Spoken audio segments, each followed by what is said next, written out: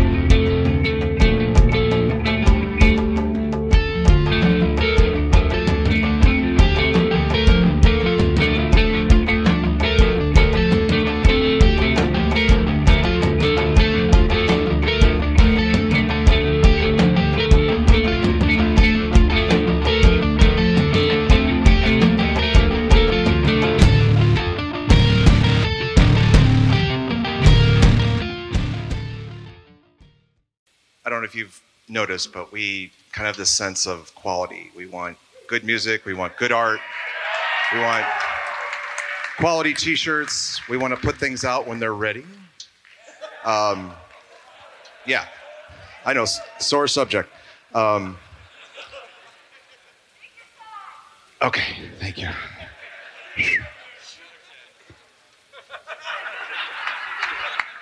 Just to jump to that burning question, when's the record coming out? I appreciate it. I appreciate it.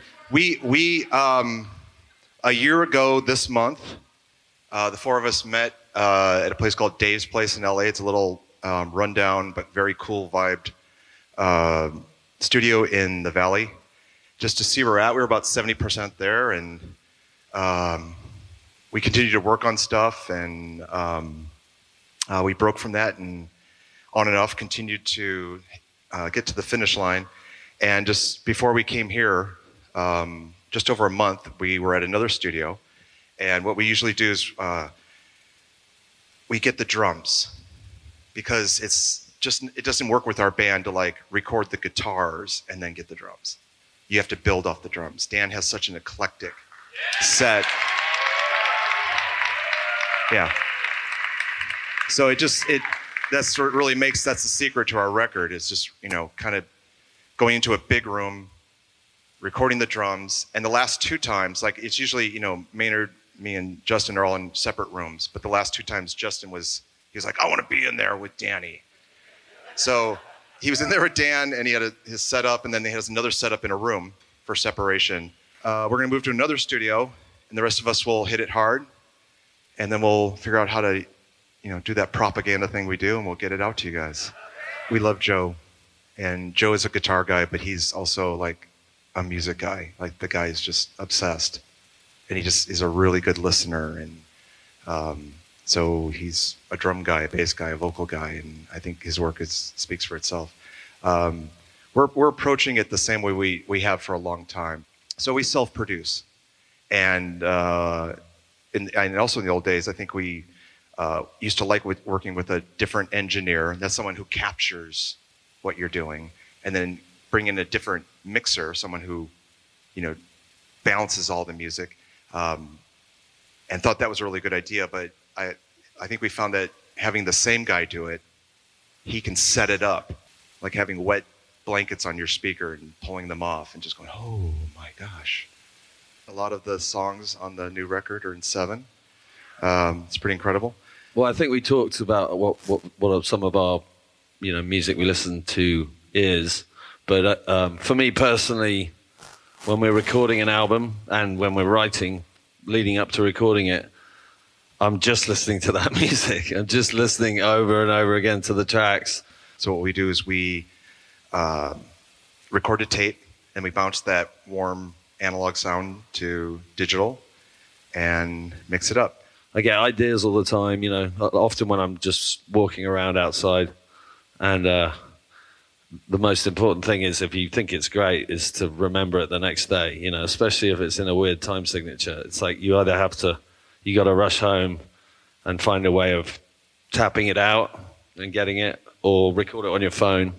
But I find it much cooler if you actually embed it in your brain before you go to sleep. That's always the key with me. And if it's gone in the morning, it's gone. It's not that good. You know what I mean? Actually, when we did go in the studio recording this record, I actually suggested to Barisi, though, to maybe try out doing the 442 thing.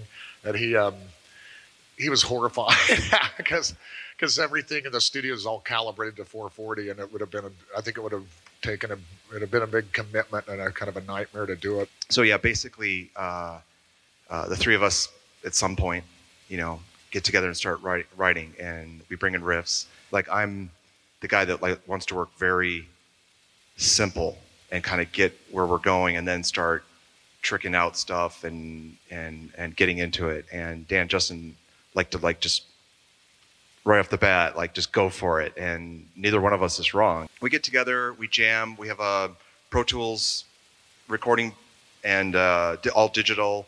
And what we do is we work something out on a dry erase board, and we hit record, and if it sucks, we erase it, and if it's good, we keep it. And usually we get about 7 or 14 jams, and at the end of practice, we make CDs for each other, and then we go home and listen to it in the car, and then not worry about what we're playing. You know, just hear it like you would hear it, so you just can feel it, you know. And then next day come in with, you know, ideas to keep moving on. So on the new record, and Dan's drums are done, as we said, he is very talented on his module synthesizer, and he gets something kind of cooking and plays along with it, and he did that as a segue. I really appreciate the support tonight. I've heard people yelling it out. We have this thing going, you know, it's not good when it's done. It's done when it's good.